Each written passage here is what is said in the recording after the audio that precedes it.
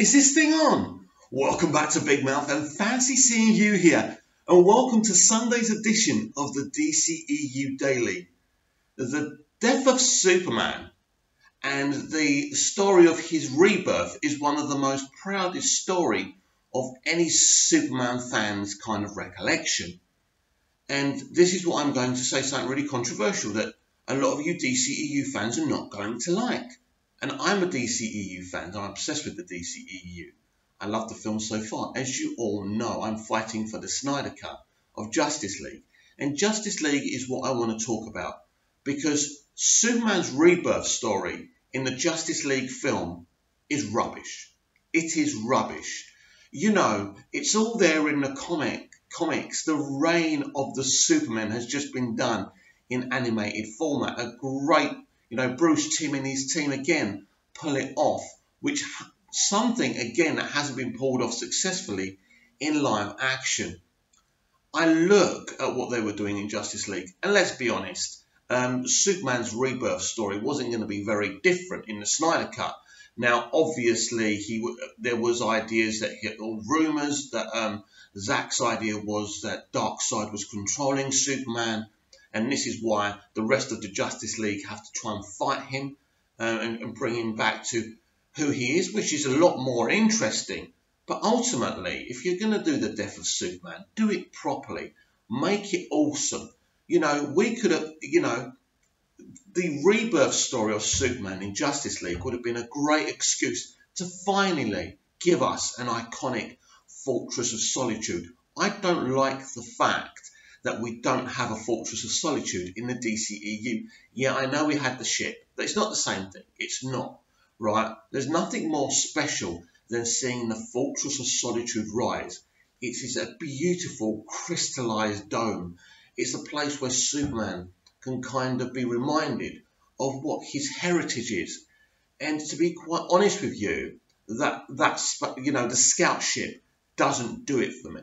So I was never happy we didn't have a proper Fortress of Solitude. And I think if you ask any diehard Superman fans, even if they say they enjoyed Man of Steel, which I did, I adore the film, but there's certain things that you must be outspoken about as a Superman fan. I think it's important and right that you're not just clouded and blinded by a love of a director, of a lover or a movie, that you are able to speak freely about things you like, but also in the same turn of phrase, the things that you don't like. So if we kind of go back to the subject I want to talk about, and Superman's rebirth story in Justice League, it's just no good. It just doesn't work. Now in the Justice League, it's terrible, it's awful, it's short, it's easy, there's no struggle, Things like when Lois says to him, what was it like when you were dead? Itchy.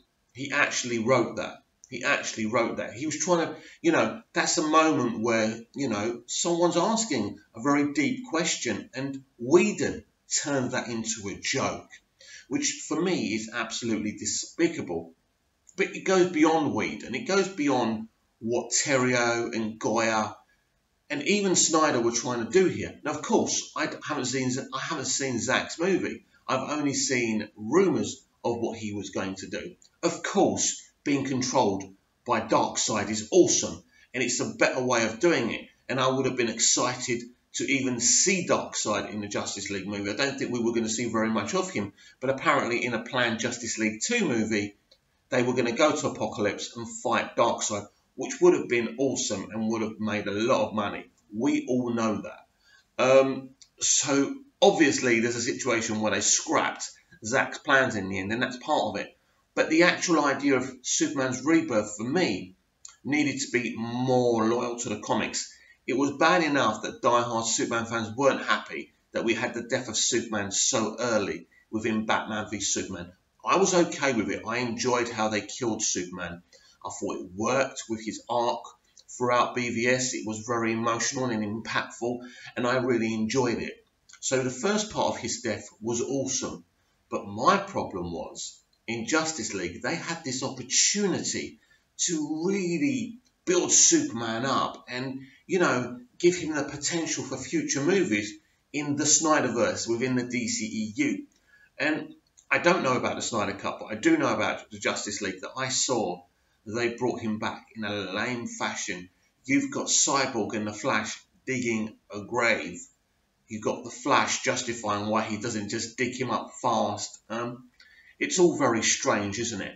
And you've got this potential to tell this Superman Lives story, the reign of the Superman story. And they don't do that. So even in the cinema, one of the major things that pissed me off about the theatrical version of Justice League is that the rebirth story is very short, it's easy, and it's not good enough. And it doesn't live up to what we got in the comics. Because whether you agree with them killing off Superman in BVS, once you've done it, you've got to do it properly. And do it properly, staying loyal to the comics, would have pleased a hell of a lot of people, and Justice League would have made money.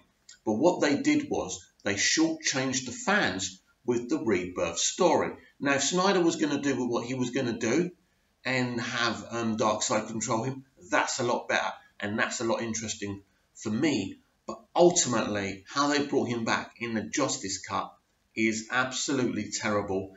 And if that's the way he was going to come back in the Snyder Cut, then I'm sorry. It simply isn't good enough, because you had a potential. Let's just imagine this, right? Don't have Steppenwolf in the movie, right? Forget Steppenwolf, right? So Superman is dead at the beginning of Justice League, right? And then all of a sudden, all these different versions of Superman turn up.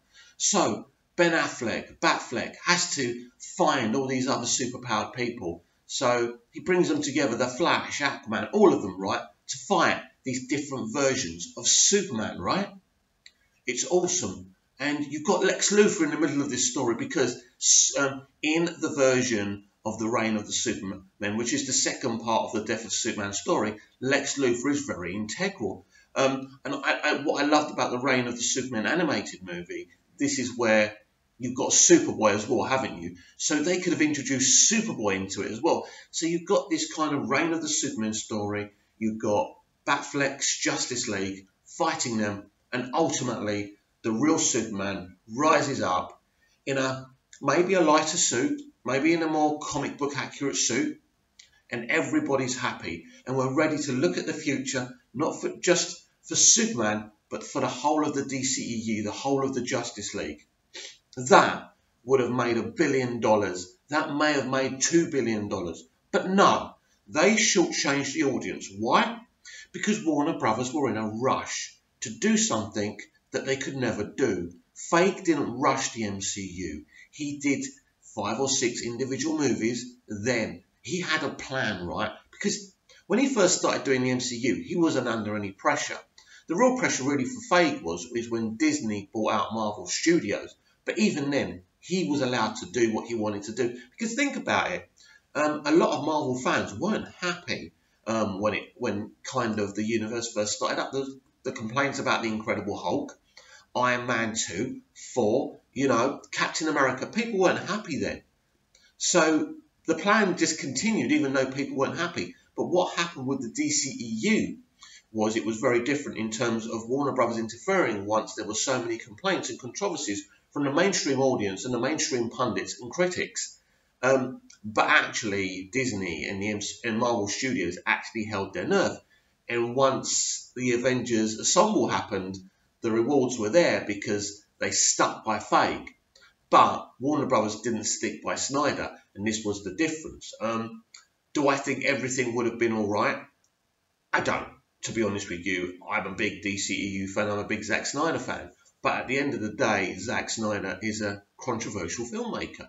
It's as simple as that. And the mainstream audience, whether we like it or not, don't like him. We love him. They don't. That's their right, and it's our right to love him. And I know there's lots of arguments between the two parties, but we've got to respect each other there. So I don't think it was ever going to work out in terms of this franchise being as successful as the MCU under Snyder. This is why they had to part company, and this is why they brought in Walter Hamada, who is a figure who will kind of work with the studio rather than against the studio just to talk about the vision. Now, yes, they are going to have faith in directors to do what they want to do, but those directors will still have to work closely with a studio, because ultimately when you're working with a studio, they're the ones funding you.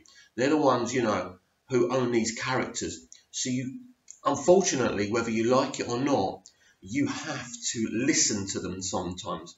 But what happened, Warner Brothers weren't the ones who put Zack Snyder in charge of the DCEU. It was Christopher Nolan. It was Warner Brothers who put Christopher Nolan in charge, and he put Zack Snyder in charge. So Warner Brothers were always uneasy about that, and this is why it didn't work out. But to wrap up, what I'm talking about is, Justice League could have been a great movie, $2 billion movie, if only we had a great Superman Lives, rebirth story. And it's all there in the comics. We didn't need Steppenwolf. We shouldn't have even touched Darkseid. If you wanted to kind of have a post-credit scene of Darkseid at the end of Justice League to tease him for the future, great. But you've killed off Superman in BVS. You focus on that story. You focus on the reign of the Superman story, and you would have had something incredibly special.